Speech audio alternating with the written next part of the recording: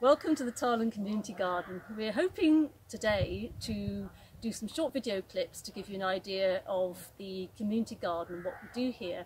Now this is for the Tarland Food and Music Festival that normally happens at the end of September, but sadly, as with everything else at this strange time, we've had to put it online.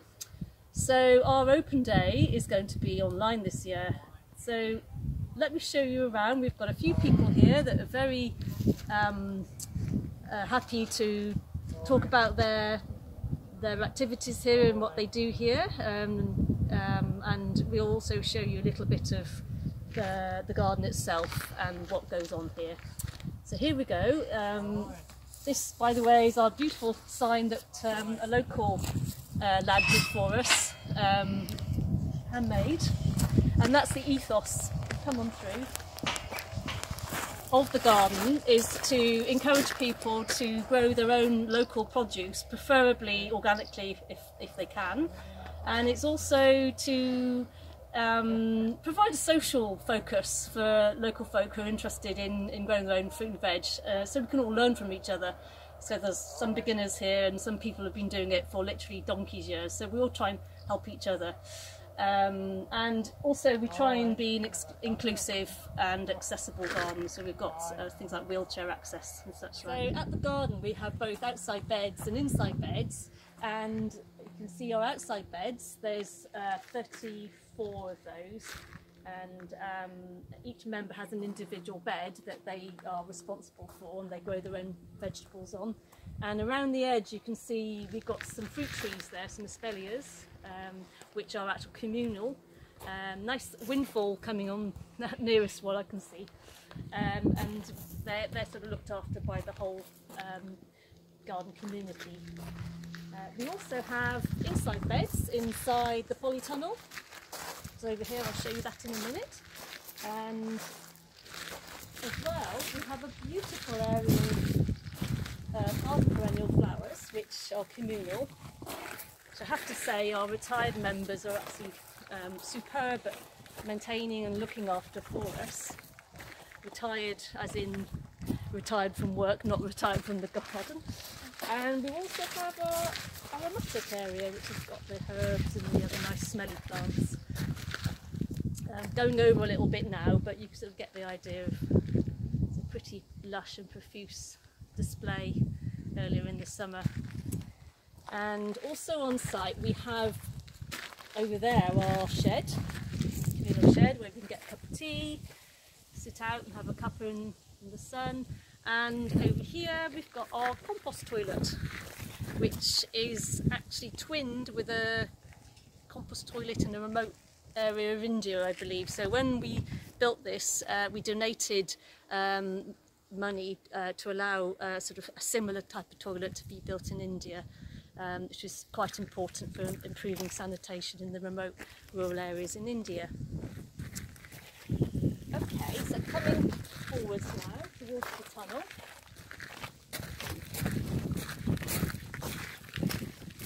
This is our compost system.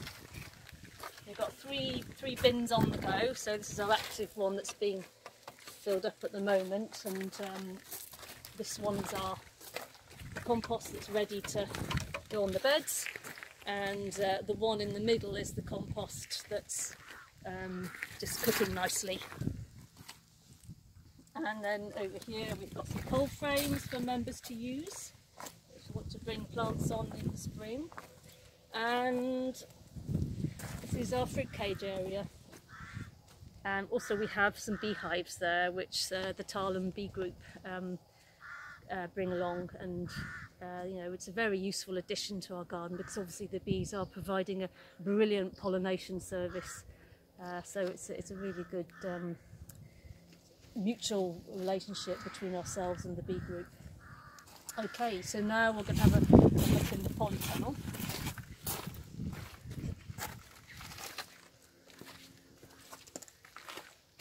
And yeah, this is the polytunnel, which at this time of year is looking very jungle-like.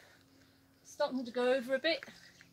A number of things are finished, but as you can see, even though it's early September, there's still quite a lot left here. So if you have a look at this bed immediately in front of you. This is one of our communal beds, and we've got things like Australian tea tree and fennel growing there, and there's a fig behind. And then the rest of the beds are the individual beds. Each member has an individual bed, and there's 29 of them in here. You see we've got a fantastic tomato crop going in quite a few of the beds. And over to the side we have these beds are for wheelchair. They're at wheelchair level, so we've got a couple of wheelchair level beds as well in case wheelchair users want to use them. So this is Andrew's bed. It's got an amazing display of wonderful exotic vegetables, and maybe Andrew, you'd like to show us, talk about what you've grown this year and how you've got on with it. Well, I should say right away that I haven't grown anything in this bed, although it says Andrew and Isabel. All the work behind it is my wife Isabel, and she just happened to send me down today to water the plants. Isabel has had a very productive season in the raised bed. It's looking quite empty now, but she had 3 tomato plants, and they all bore fruit, these little tubular tomatoes, and gave tremendous trusses. These are just the end of them. She has 5 jalapeno pepper plants, and she had 2 aubergine plants, and we just have one of the aubergines maturing here. I think in all she got about 8 aubergine fruits. Along the back of the bed she has a squash, and I think she has had about 4 squashes off that plant. The one plant, it's done very well. There we go. You don't happen to know what particular I don't know the variety. Isabel could have told you the variety. Yes, yes. One of the things that's absent from the bed now is she had delicious French beans around the perimeter, and she had a great success for the first year with celery, and it was interplanted with all these plants here. So in all it was a very productive season, and now at the back end we're just looking at the peppers reddening up to have the crop of them to make some nice red jalapeno jam. That's wonderful. That's very inventive, actually. To jalapeno jam. Now that's something I've not heard of. Yes, it's delicious. Delicious with meats and things like that. Yes. But yeah, I think she's been very lucky this year. Yes, it's been but all credit has to go to Isabel. Right. I just occasionally get sent down under instruction to do a little watering. Well, good for you. Good for you. I'm glad you came this afternoon. Yes, I'm happy to do that. Thank you. It's a super facility we have here, and we enjoy having the indoor bed because we have quite a big garden and have raised beds on the outside there to look after. Yes. Anyway, all power to the group. Okay, so we're at Anne's bed just now, and Anne is one of our newest members in the garden. Hello. Very kindly agreed to tell us about her bed as well. So do you want to give us a little tour? Well, I'm very much a beginner. This is my 3rd summer, I think. It's been trial and error for me. Some things have been good, some is a disaster, but this year has been a good year for me. The tomatoes have just taken off. There was loads down here. We've been eating tomatoes for about 3 weeks now. So it's keeping us going and healthy. There's some cucumbers in here. Oh yes, yes. Wow. They've been doing well too. Look at these. Oh, how many? There's some round that side as well. They're it's done really, really well this year. And then we've had peppers. There's the bell peppers that's in here. I haven't picked them yet because I'd like to see if they change colour to give me a yellow and a red. This year I tried some melons. I got some seeds from a colleague down in the corner, and they started off really well, and this is how they've ended up. So this is one of my disasters this year. Oh. The other one is still growing. It's not so bad, but this one just hasn't recovered. Hasn't done anything. So I asked the person that gave me the seeds, and something similar has happened to theirs as well. So it made me feel a was little that bit better. Geordie, was it? Yes, it oh, was well, Geordie. Geordie's yes. one of the most experienced gardeners. Yes.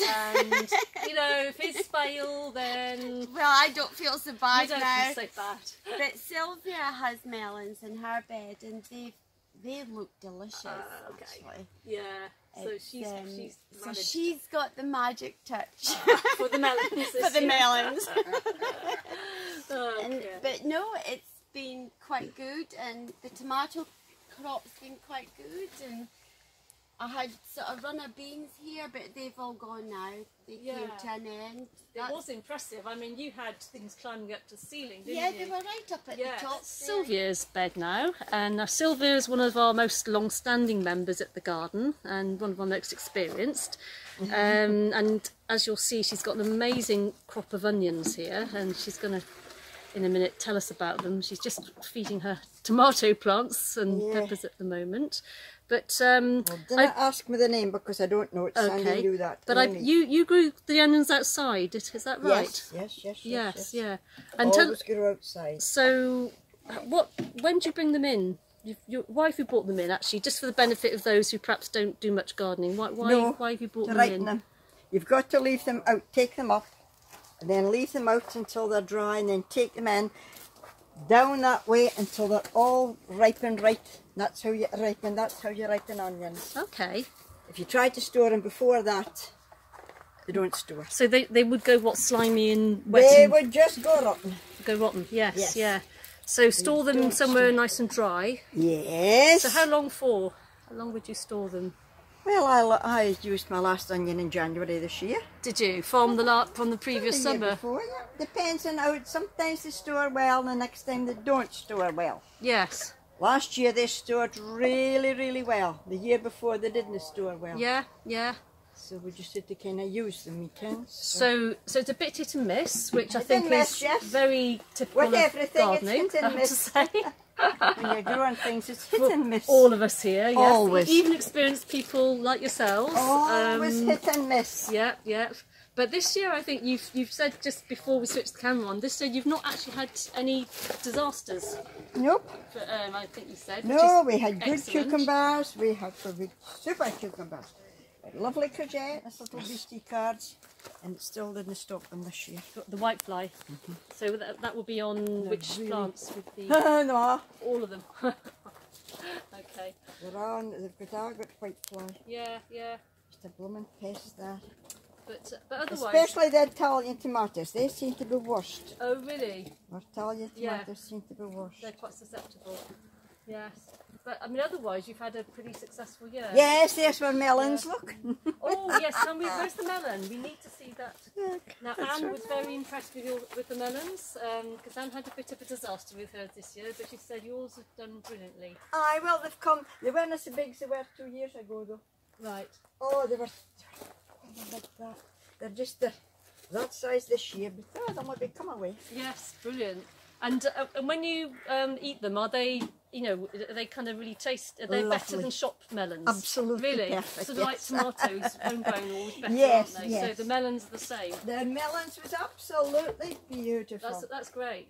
Because actually, what is really interesting that it's the climate up here, for the benefit of those who perhaps aren't local, is quite extreme, and to be able to grow melons up here and successfully, I think is a real achievement, isn't it? They are a littler this year because they were really big with two big beauties last year before. But last year they weren't a success. Right. Yeah. Depended on the weather. Yeah. Completely on the weather. Yeah. So that's So it must have been a good melon year. Well, thank you, Sylvia, very much for You're very welcome. talking us through your Oh, well. lovely bed. And well, good luck with those onions. I think you've got quite a few to get rid of. My bed, which is actually my bed. Do you the tatties are looking at Kenya Shaw's here? Well, do you think I should have pulled them up by now? Cut Do them you back. get what sort of They are. brand they are? I do actually, but I've got it written down at home. and Or I the can't second remember. earlies? Or They are a main mix crop. of main crop and second early. So, what should I cut them back or leave them in? What do you think? Well, you've still got a flower. You've still got a flower in your tatty, so once that wears off, Yes. I would cut them down. Cut them down. Aye, Okay. cut them down. Aye. Because I Aye. put a mix of main crop and second early in, and to be honest, Yeah. a bit of a mistake because I can't remember. Have you mixed them up? Aye. Well, in different rows. Okay, it's but easy done. I should have yeah. written it down which rows because I can't remember which is It's which easy now. done, it's So, easy done. so I had just left them in But case I'm I didn't sure want they'll to be get them. all right. Okay. You can. Brilliant. Ah, aye, no Okay, bother thank you, at all. thank you. And I've got some carrot. I have to say this. My carrots have done brilliantly this year. Normally they are very little to Yeah, write they're home looking about. well. So I actually re-sowed them 3 times because it was too cold in April, and then May we had really warm, drying wind. Aye. So I tried again, and this is actually what has come up. Oh so my I'm God. very proud of my carrots this year. First prize at the horticultural show in Thank Darlin. you. Although sadly would we say. didn't have it this year, I but know, it's sad this year, it was sad. But never mind, we did have a garden competition. Next year we can do it. We can do it. Yeah, we can no do it. problem Yep, at all. Yep. No bother. So, well, thank you very much for advice. And well, Frank is one of our long-time members and does an awful lot here in the garden. A lot of maintenance for us, a lot of the regular jobs, and we couldn't do without him. So, thanks a lot. Thank you very much. Is that sprouting broccoli? It is. Oh, it's it looking is. good, isn't it? Yeah, I'm hoping to get a good crop early spring. Yeah, you should do. So I put that in Aye. early summer, just the plugs. Yeah, yeah. So hopefully come next spring that'll be, and that's last year's, which I haven't actually, as you can see, I'm a bit of an untidy gardener. It's finished, I haven't taken out yet, but I left the flowers in actually for the bees for quite a I while. mean, it's all right for myself. I've got plenty of time, you know what I mean? It's, Yeah. People working at it. Yeah, Trying yeah, to find time in the To- garden is a bit yeah, of a to problem. nip down, so You know, so. yeah, but I think untidy can be good sometimes. It's good for the Yeah, wildlife. exactly. We're at Right. Frank's bed now, and Frank's got a really fine display of parsnips here, and some, I think, blackcurrants. Is that right? Yeah, that was some crop this year of Was black it? currants. Oh my Is goodness. it? Yeah, yeah. Okay. I mean, I was giving them away, Yeah. telling everybody to help themselves. You know, Yeah. it went down well. Couldn't get Yeah. rid of them fast enough. It's getting bare now, like, but Yeah. no, it's Yeah. fine. So Now, the parsnips are nearly ready, but to be ready, they actually need a touch of frost. And that takes a hardness out of the parsnip. You know? oh, does it? Okay. So I've been built. So you need to leave them in really until. Oh, you've got to leave them in until... quite late then. Just November. Yeah, well, you can do, yeah. Well, you can pick them Yeah. during the winter, Yeah. you know? But you can leave them in over winter, and then Sure. pull them out when you want. Yeah, that's As right, long as you yeah. can get them out. I mean, for the benefit of those who perhaps don't, again, I've said this before, aren't familiar with the climate up here, we do Yeah. get very heavy frosts. We once got a frost of -22 about 10 years ago, I Aye, seem to 10 remember. years, that's right. And that's the right. ground actually goes solid, and you can't get anything out. You sort of need a pickaxe, really, don't you? Blood touch. Yeah, yeah. So you kind of got, you know, you either get your root veg out earlier and risk it not having that nice, you know, sweetening up, I guess, or you risk leaving it in and not being able to Well, get it out. parsnips, they're really stuck in the ground, and you've got to need a fork, kind of like a grape, just to Yeah, shake them about, yeah, pull them up. right, yeah. So it's quite an effort. Aye. Quite Oh, a- yes. And I see you've got something very odd-looking over Yes, there. Now, I'll move down and we'll bring the camera around a bitty to have a look at that. So tell us about that. Now, that's a kohlrabi. It's a Right. cross between a cabbage and a turnip. Is it? And Cabbage and a turnip. you can, what you got? Cook it, fry it, you can do anything Yeah. with it, you know. Boil it, I should say.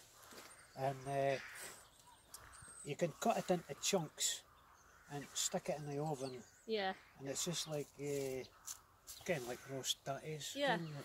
And what sort of taste does it have?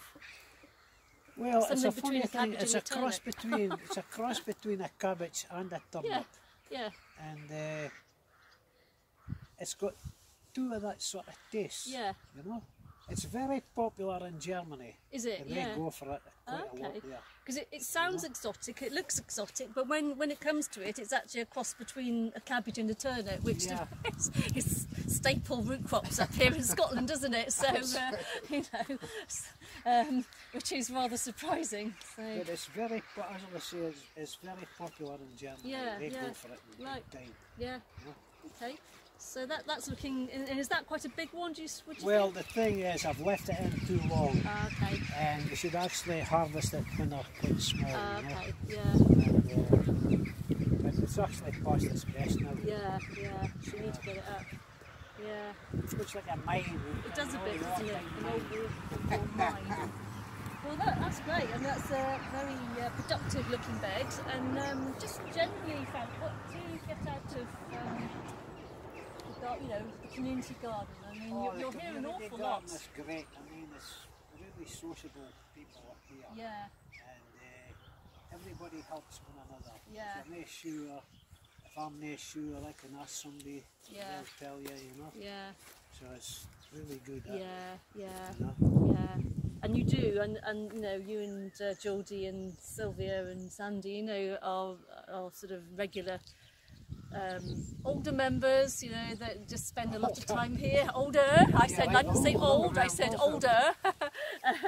You know, are really, you know, put a lot of time in, not just in helping with the garden, but also, yes, helping the others, perhaps less experienced members. It's a very sociable atmosphere. Yeah. So, well, yeah. This year there's been a couple of gardeners haven't been able to come up Right. because they've got underlying health problems. Yeah. Geordie and myself have been looking after their beds, skin during this Yeah. period. Yeah. We didn't. Yeah. No, that's grand. That's grand. Yeah. No, that's great. And you know, it means that they've got that continuity now next year to come Sure, back. that's And fingers crossed. You know, they'll start growing again. So great. Well, thank you very much, Frank, for that. You're and very see, the sun welcome has now indeed. come back out again, just when we've stopped. But Very welcome. as usual. Okay. Thank you very much. And here we are in the community garden in Tarland. Happy days! Hooray! Hey!